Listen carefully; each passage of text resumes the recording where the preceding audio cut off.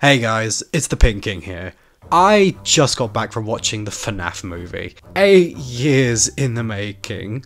This film has been a giant emotional roller coaster throughout the nearly a decade now. From the highs of it being made to the lows of it being cancelled and postponed.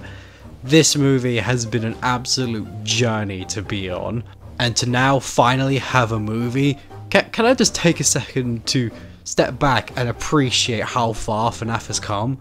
From not even a decade ago, starting out as the last hope to save a one man's career, to now going on to be essentially a billion-dollar franchise that's beloved by fans all over the world for such a unique and interesting idea. This franchise is incredible, and I've had a close connection to this franchise ever since it was created back in 2014. So to watch this go from such a small indie game to now mainstream movie, it warms my heart, you know, it gets me in the feels.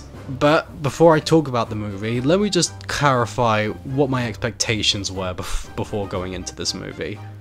Because I didn't go in expecting the greatest thing. I kept my expectations fairly low. Reason being, this film's taken 8 years to be made. There'd be no way for this movie to even stand a chance of living up to the expectation that's laid. So that's not a fault of the movie, that's a fault of the production and making it take so long. So I'm going to give it a pass there. So yeah, going into this movie, my expectations were to a reasonable level. If you want to know why, watch my previous FNAF video, I explain more there. But after finally watching the movie, I have one question to ask. Was it any good? Well, kinda. What the hell you say? Yeah, let me just clarify off the bat. There's going to be spoilers in this video, so if you don't want any spoilers, then don't watch this video and go watch the movie itself. But this movie isn't really for everyone. And when I mean not for everyone, I mean not for everyone. This movie tries to be a lot of things. It tries to be an introduction to the FNAF universe for newcomers. It tries to be an actual movie with a genuine story. It tries to be an adaptation of FNAF, and tries to combine multiple storylines from FNAF into one cohesive movie. That is a lot to do in such a small amount of time. And as you can tell from my tone of voice, it all didn't really pay off. First, let's start off with the stuff that I really like. For one, I actually think the main two characters of this movie work really well. Mike Schmidt and his sister Abby are really good. They really make you get invested into these two characters and feel sorry for them. They make you care about these characters in a very meaningful way, with showing that Mike is trying to do the best he can to support his sister, even though he's arguably not doing the best of jobs, but he still cares about her and is still trying his best. With Abby, we get the little insight into what it's like for a little girl to be like this, and that although she's quite disturbed almost, she still cares about her brother and doesn't want to leave his side. So in terms of two main leads, I thought they were handled really well. I really did care about what would happen to these guys, and I really wanted to see them make through into the end. And that's a good thing to have in a horror movie like this, characters who you care about. Again, it's not the greatest, but for what it was, it's definitely pretty good. Another thing I like about this movie is the atmosphere of it. This film is very effective at setting a tone.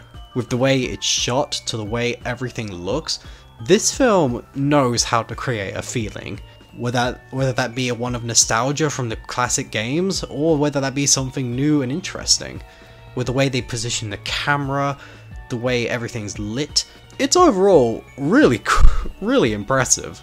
I also liked the sets behind the movie. They really pulled you in and they looked really believable.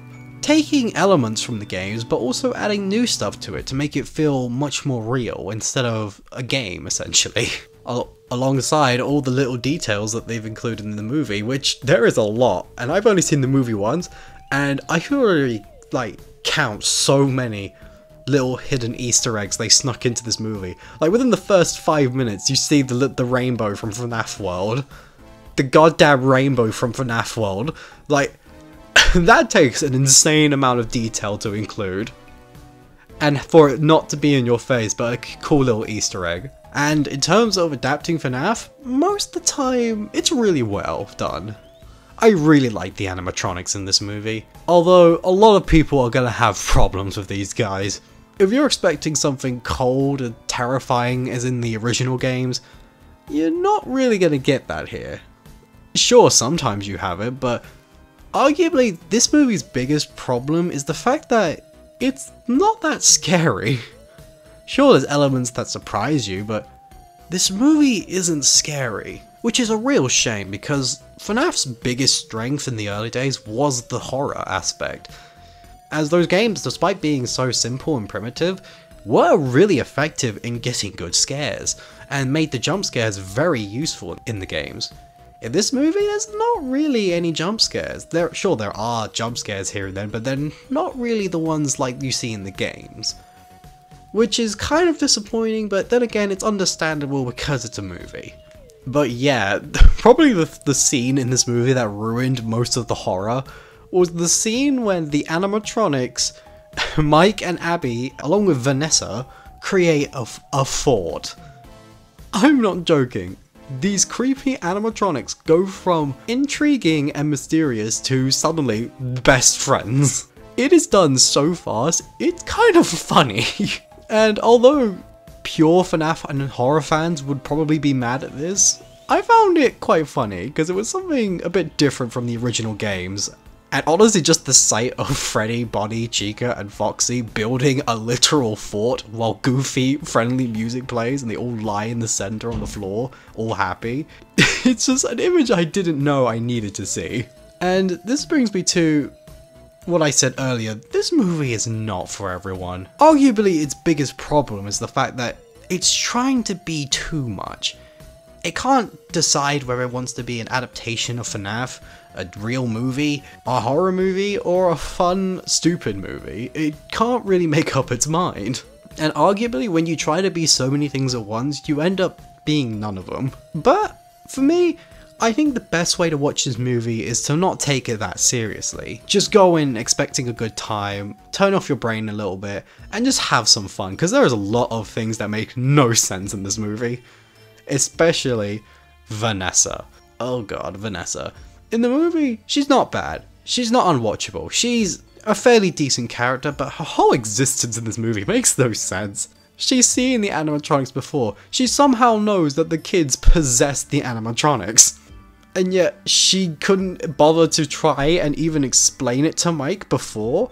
There's a scene where Mike calls her out on this for keeping secrets, and she just says she's trying to save him in her own way. No! There's surely better ways you could have said it.